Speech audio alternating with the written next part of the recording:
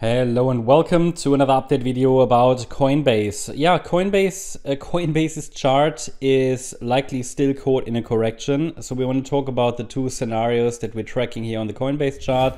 Pretty much still in line with previous updates. I think the microstructures have shifted a bit, but the main support areas remain unchanged and the main structure remains unchanged. So the white scenario, which I slightly prefer actually, is indicating that we're moving up in a diagonal pattern in which the wave 1 completed from the all-time low, from the December 22 low.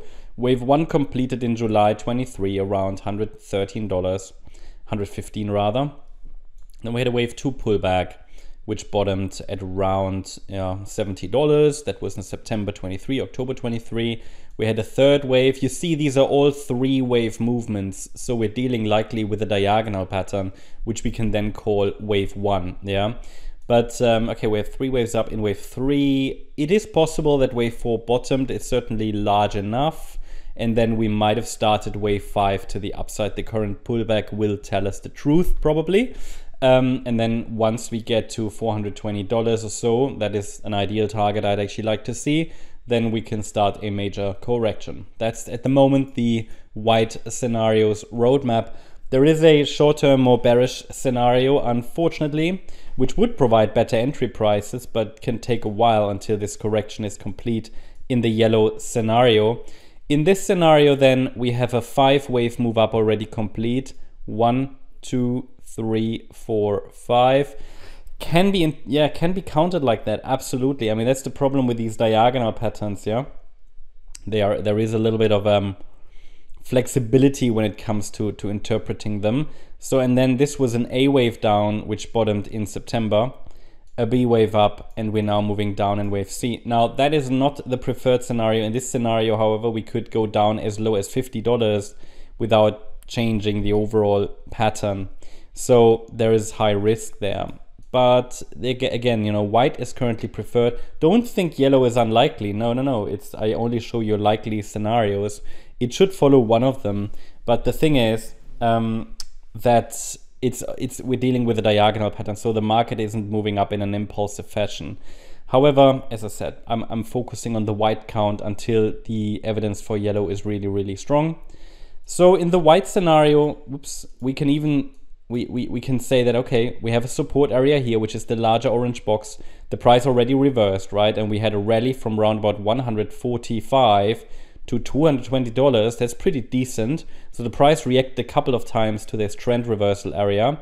And, I took out I removed the levels here, indicating, anybody who used this area to maybe find a position, it can be reasonable to protect your gains or something, right? It makes sense to lock in some profits because the rally is corrective. The rally to the upside was a 3-wave move.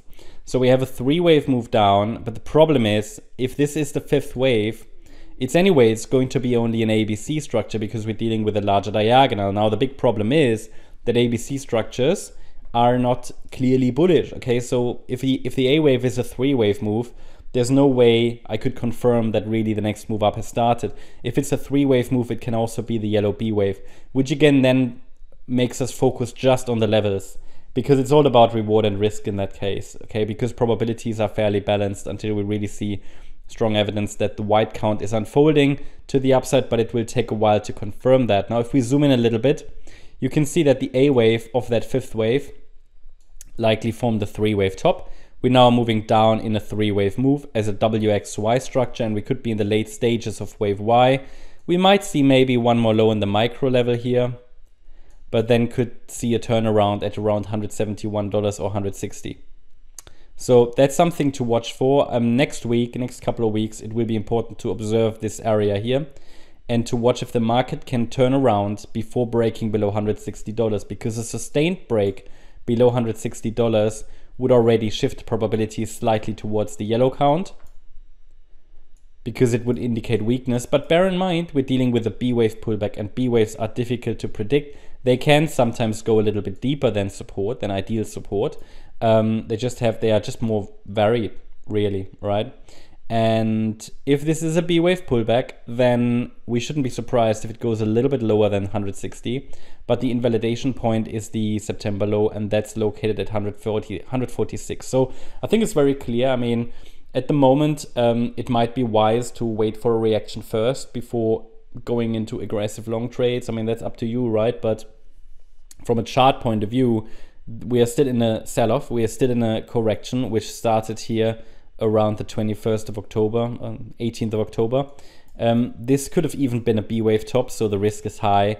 The pullback is not finished yet, not clearly at least, and it always depends, you know. If you are a bit more of an aggressive trader, you might already look for long entries in this area to trade the C wave. Others who are a little bit more conservative, maybe careful, want to wait for a 1-2 setup to the upside, because the C wave would be a 5-wave move. So 1, 2, 3, 4, 5. Now, if we get the first wave up and then the subsequent wave 2 pullback should be a good entry point.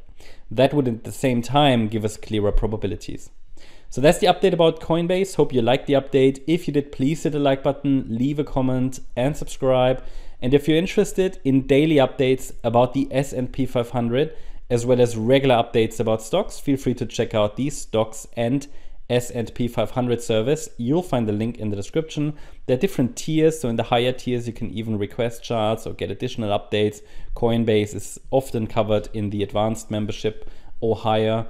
You can get live chart access depending on your tier, and you get daily video updates about the S&P 500 and regular stocks updates. So feel free to check it out, link in the video description. Have a great day. Thank you very much. Bye-bye.